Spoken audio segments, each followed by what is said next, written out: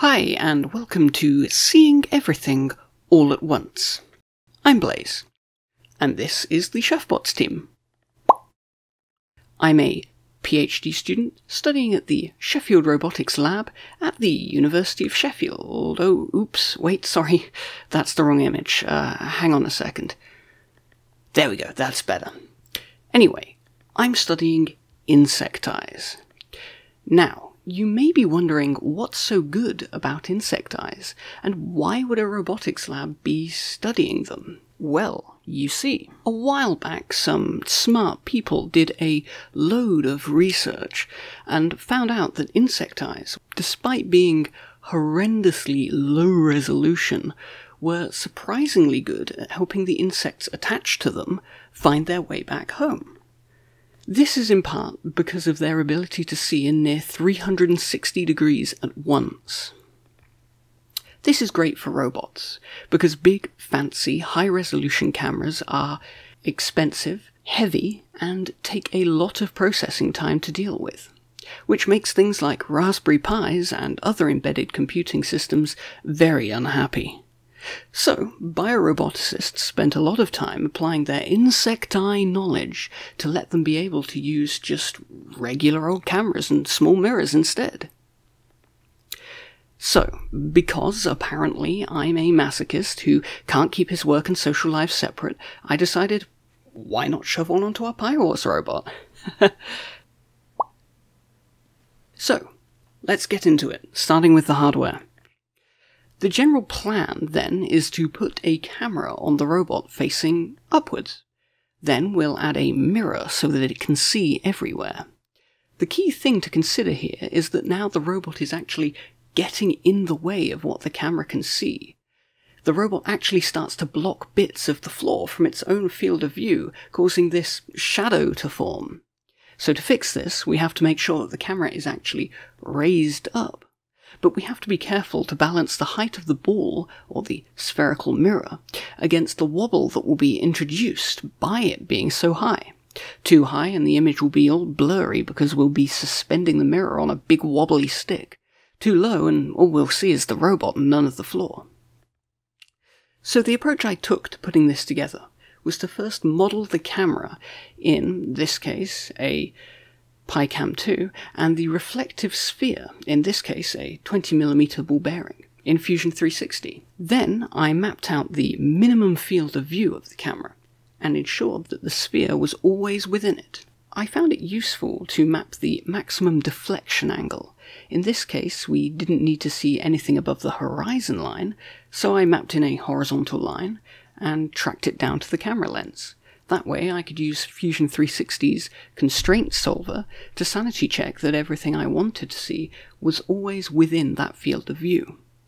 From there, it was just a case of mapping whatever we needed to support the sphere in that position and the camera below it. After some work, we had a first prototype.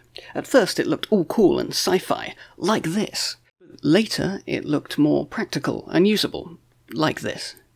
Although I still think it looks pretty sci-fi and cool because it kind of looks like that Slitheen space surfboard thing from that one episode of Doctor Who. Anyway, we made this change so that we could use metal to stop it wobbling, but in the end it actually didn't matter, so it ended up looking like this. And now, the software. Okay, so currently, the camera takes photos like this, right? That's the mirror, and in it you can see the room. But remember, we wanted to take the photos that looked like this. Now, to do this, we have to take this section of the image and unwrap it into something a little more like this. To do this, I designed and built a piece of software. It's entirely configurable to any configuration of spherical reflector and 360-degree viewing angle. It lets you load in a sample image, and then configure where on the image the horizon line is, using this reticule doohickey. Remember, because the image is going to be wrapped from that sphere there, the outer edge of that circle we're placing is actually going to be the horizon in our de-warped image, so the reticule edge there will become a horizontal line spanning the entire distance of the field of view. All the while, there's this little preview window that shows us what the dewarped image will look like. It's important to make sure everything that's supposed to be horizontal actually is horizontal. And then, finally, is the main settings window in the center. I can change information about the physical setup of the camera, like the distance between the camera and the sphere, or the size of the spherical mirror, as well as the field of view that we're targeting. Finally, just below it is a simple 2D rendering of the sampling rays that the software will generate that we can use to dewarp the incoming image. Speaking of which, here's what the software generates. In its purest form, it's a Python file that contains a simple mapping of pixels from the warped image to the unwarped one. For instance, if you wanted to find the color of a pixel here, you would take its x and y coordinates, and then use them to find a set of coordinates in the lookup table, here. Then, you can use that coordinate to find the actual color of the pixel in the warped image. Once the color's been found, it can be used to render this pixel's color in the final dewarped image below. In this way, you can, pixel by pixel, build up a 360-degree rendering from the warped image. Now, you might also have noticed that not only is there a lookup table in the code generated, but also an array of angles. Here. This array works much like the lookup table, only it returns the angle from the vertical that this row of the image is viewing. This means that when we want to work out a distance, say to this position here, all we need to do is look up the angle that it's projecting along. After doing this, working out the distance becomes a simple trigonometry problem. And with all that, we're able to take in a video like this and convert it to something a little more like this. Now this is great, but wait, there's a problem. Look at all those horrible little bits and flecks on the camera. They're in the way of the view. They're actually tiny scratches and bits of rust on our reflection ball bearing, being magnified up by the arrangement itself. But they're by no means the biggest offender here. Look at all that robot that's getting in the way, with all its moving bits and dangling wires. They'll probably confuse all of our algorithms. But worry no more. We'll get rid of those. Going back to the dewarping software, we can click this Masks tab that's handily hidden up at the top. This will let us load in masks, like this one. A mask is an image that tells the program to change the lookup table to avoid drawing certain pixels. There are two types, and the one we're going to deploy to deal with our little rust problem maps all of the pixels within the mask to the closest pixel outside of the mask. See? Just like that, the scratches and rust nubs are hidden. Of course, this isn't amazing for large areas, because you end up with these horrible lines like this. Ugh. So instead, for our robot, we'll deploy a lookup mask, which is a mask that points all of the pixels it covers to one single pixel, in this case a dark one, just here. And finally, just look at that view now, not a sign of scratches or pesky robot in the way. This is what it looked like before, but now it's cleaner than a pair of hands that have been scrubbed for exactly 20 seconds. See? Before, after, before, after, before, after. So, what exactly does all this get us then? For one, the most important thing this gets us is the ability to see in all directions at once. Instead of needing to spin and search for target objects, their relative angle and estimated distance can be ascertained simultaneously. Combined with our robot's mecanum wheels, we can just drive directly to an object with almost no sensor scanning or orientation time whatsoever. But I think we can push it a little further than simple object detection and relative positioning, don't you?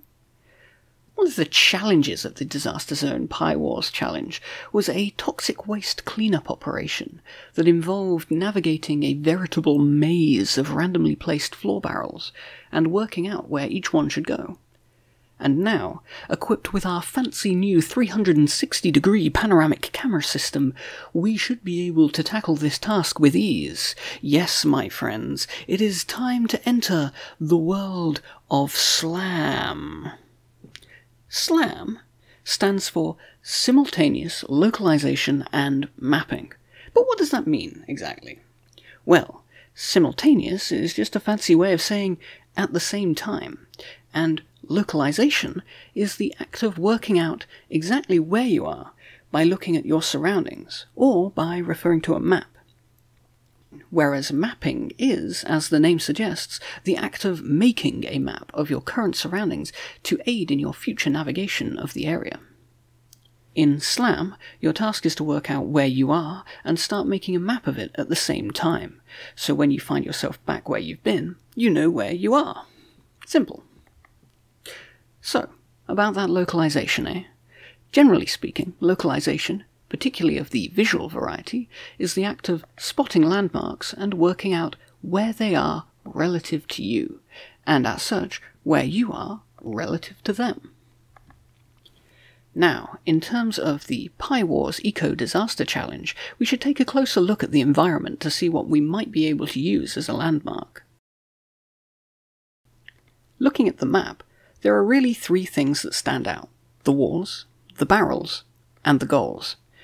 Now, a good landmark is something that is unique. As soon as you see it, you know exactly where you are because it hasn't moved, and there's only one of them. For the latter reason, the walls don't serve as amazing landmarks, because there are 4 of them, and bar one, they're identical. In fact, they're so identical that you probably didn't notice that I just used the same image 3 times. The barrels, on the other hand, while not being unique individually, are unique in their configuration, although they can move about, so we'll leave them for now. The goals, however, are perfect. There's only one of each of them, and they are always in the same location, making them a prime landmark for localization. Looking at the panoramic images our camera would capture, you can clearly see the blue and yellow goals moving in the distance. Once that's fed through our image dewarper, we get a clear view of them as they move around on the horizon. Now, we can track the position of these 2 objects using an OpenCV color filter, and then use our lookup tables to find the angles and estimated distances to each goal. And, of course, because we know the position of each of these goals, as well as the distance to an angle to each of them, we can work out our robot's position by drawing lines on a map from each goal to where the robot should be, given that it can see them there. Finally, we can take the average of these 2 positions to find an approximate position of the robot. But let's take this one step further. Remember the barrels? The barrels we have to move about, and as such, we have to know where they are in the arena. The barrels that we said we didn't really want to use as a basis for SLAM because they might be knocked over? Well, we're going to use the barrels. The main difference between using the barrels and the goals as landmarks is that we don't know the configuration of the barrels before navigating them, so we can't do that sneaky line drawing trick, because we have nowhere to draw the lines from. In other words, we have no map of the arena. Instead, we're going to have to take a guess at what the map looks like based on what we can actually currently see and what we've seen before. That's right, we're finally on the mapping section of this description of SLAM. So, initially we assume nothing. Our robot is alone in a cold vacuum of nothingness. Then we bust out our trusty panoramic camera and scan for barrels. Remember, these will form the landmarks by which we will begin to build our map. Now that we've found some barrels, we can use their heading and estimated distance to mark them on our map. At this point, we're feeling moderately confident of at least a bit of our surroundings, so we can move around some. Once again, we crack out our camera and do a scan of our surroundings for barrels, mapping them in, and wait, that doesn't look right. Some of those barrels are on top of each other. Of course, The problem is that the robot's moved and we don't really know where. It could be here, or here, or even here. The only way to find out where the robot actually is to essentially try every position it could be, until you find a position that lines up with everything else that you know. At this point, you know where you are, and you can add the new barrels to the map. From there, it's just a case of rinse and repeat until you have a map of the entire area.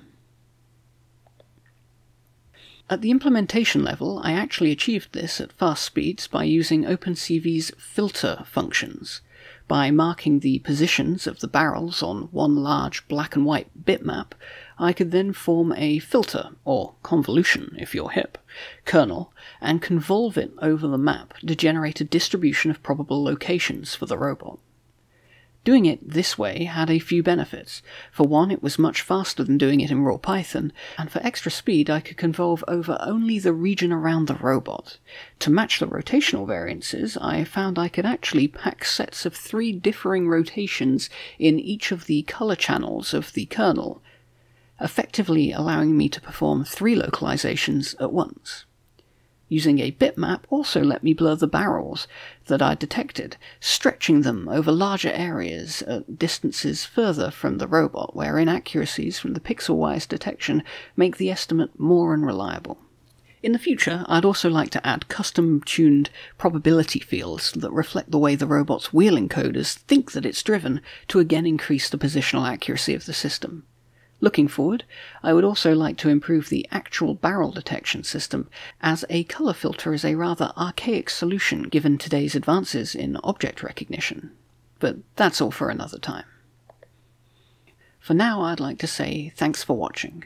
You can find at least most of the code discussed at our team GitHub page or on our PiWars blog at github.com/chefbots and chefbots.github.io respectively.